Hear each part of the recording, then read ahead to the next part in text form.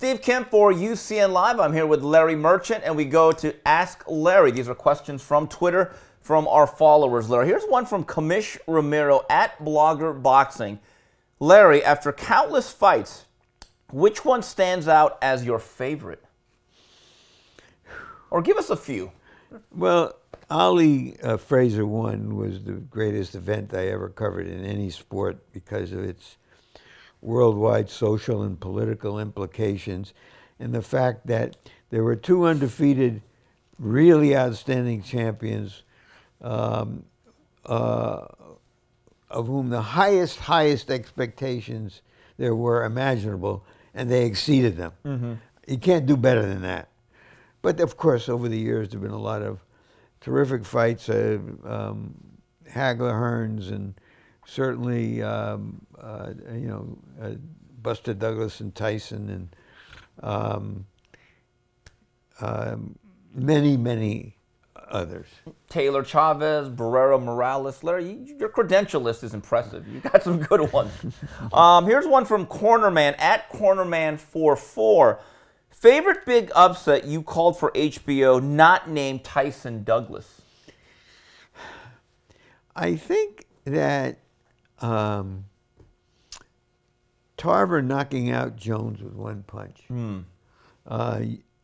Jones was so highly regarded in his time that when the time ended in that way, it really was a shock, because great champions don't normally go out that way. Great champions usually have great chins. Here's one from Robert Montano at Rob's Montano. What fighter who's 20-0 or under do you see making waves in the future? Larry, is there a particular young fighter you like a lot that you say, Because I know Gilberto Ramirez became a world champion. You were high on him last year. I'm still high on Ramirez. He's on the shelf. So is the Puerto Rican fighter Felix Verdejo. I think their time will come, and I think they'll have the support that will get everybody through the next phase of boxing. I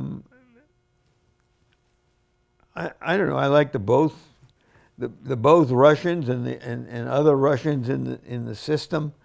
Lomachenko is a terrific smaller fighter. Look, there are a lot of fighters, there are a lot of winners, there are a lot of champions, but there are few stars. And I'm as curious and as hopeful as the next boxing degenerate to find out who's going to be the next superstar. Yeah, Larry, you mentioned the Russian Revolution, as I like to call it. There are guys coming up like Govsek, Kovalushkas, you've seen them. Did you ever think that there was a time in America, Larry, that guys like Golovkin and Kovalev and Lomachenko would ever have the type of, I don't know what you call it, influence or star power that they do now in the States? Not in the numbers that they've had. You know, those three fighters you mentioned, once upon a time, they were the sons and grandsons of immigrants to America. Their fathers and grandfathers were working in the mines and in the fields and in the mills. And those kind of kids would climb their way out, fight their way up. And we're not having as much of that as we used to. And so they're getting a toehold here, and they know that in order to capture interest, they've got to fight. Right. And certainly Golovkin and Kovalev meet those standards. Larry, here's a question from Ernesto R. at 3StripeZebra3. Were you ever intimidated by a boxer? Personally, no.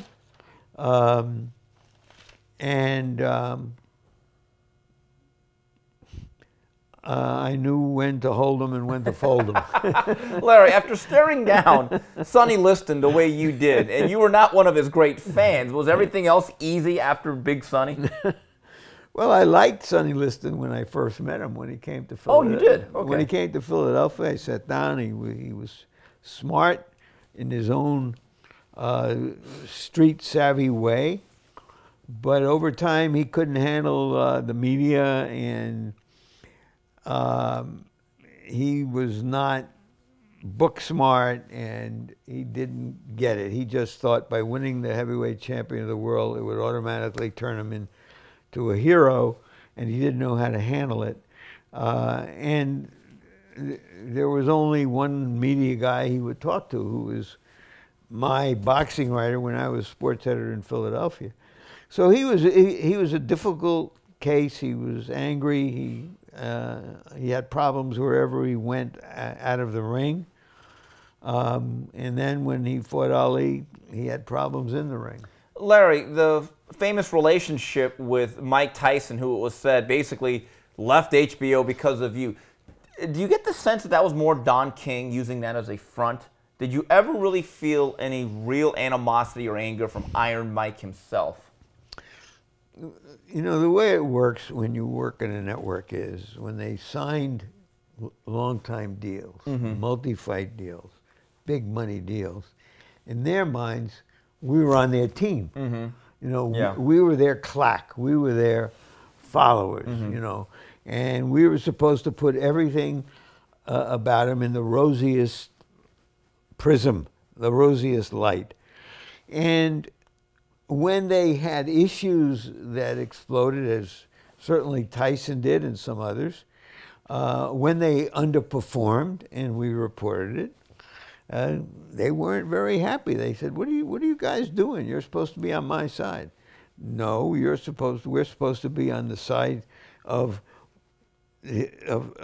telling people what they're seeing. But Larry, is that allowed anymore? Do you think networks now kind of want a house message to be delivered? I think some do, because if you don't, you get a lot of incoming. You're the head of a division that the network is depending on, and suddenly promoters, managers, maybe even fighters themselves are calling and complaining. It's like having a football team leave town, if a franchise, and so they generally will recruit people who will not try to dig too deep. Yeah, Larry, question, as someone that was on the beat, you were a writer for years, prolific one, covered people. Is it true that unless you piss somebody off once in a while with what you say or write, you're simply not doing the job properly? And maybe both guys. Sure, it's truth to power. Look, it's still a game. We're not reporting on a horror killing or a war. Yeah. And most of the time, we love what we do, and we're in there to galvanize the show and sell the show and so forth. But when guys are getting big bucks and they're supposed to perform and fight and they don't, it's no different than any other form of performance. If a singer comes to the show and doesn't sing well that night, a lot of people are going to go home unhappy.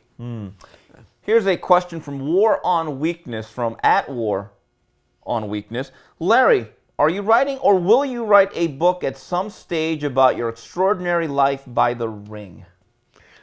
Well, I did put together a small collection of columns called Ringside Seat at the Circus. But I keep putting off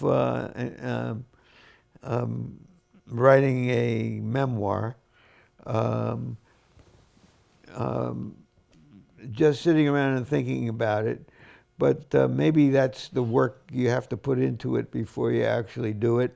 Right now, I'm happy that I don't feel I have to write it.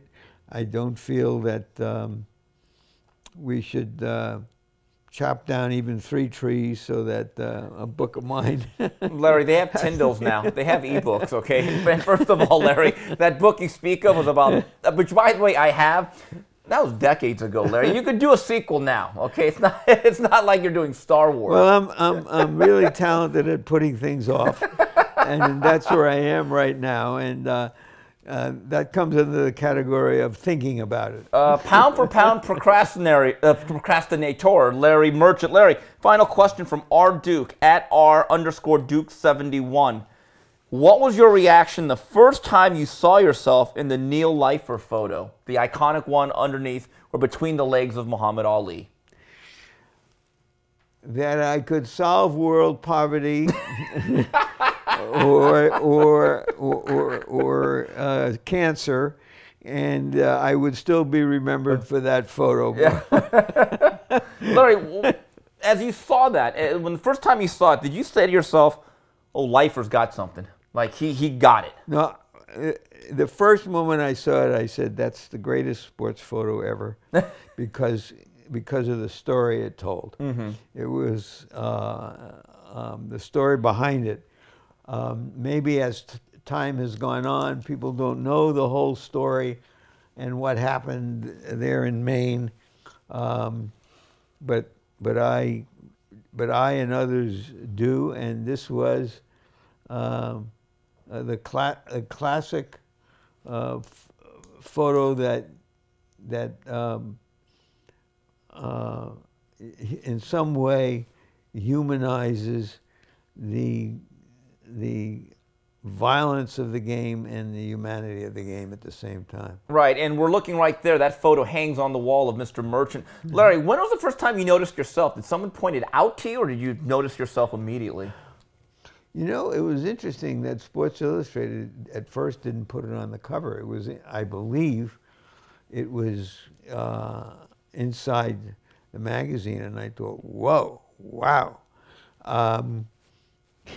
And Neil Leifer, who took the photo, and I became pals over the years. And I met him on a cruise that I was taking in the Baltic a couple of summers ago. And he was on the cruise as a lecturer. And we hung out, and he told me that for 40 years after that, he didn't realize that I was the one between Ali's legs. Larry, Lewiston, Maine, there was a lot of stories. I've read about it. You were there. How a lot of people were afraid to go. The whole specter of the Nation of Islam, that there's threats of assassinations. A lot of media members, they pulled out of covering the fight. Why did you go, and were you ever afraid of anything happening that particular night? I'm a little oblivious to those kinds of stories, and it's just like there's not a bullet with my name on it out there, I keep thinking, or even one that says, "To whom it may concern."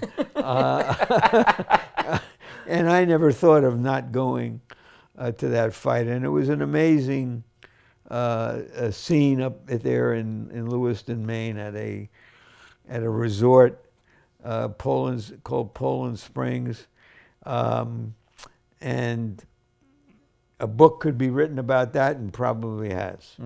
Larry, as they say, you should be in pictures. Larry, as always, thank you for the time. Thanks, Steve. This is Steve Kim with Larry Merchant for UCN Live.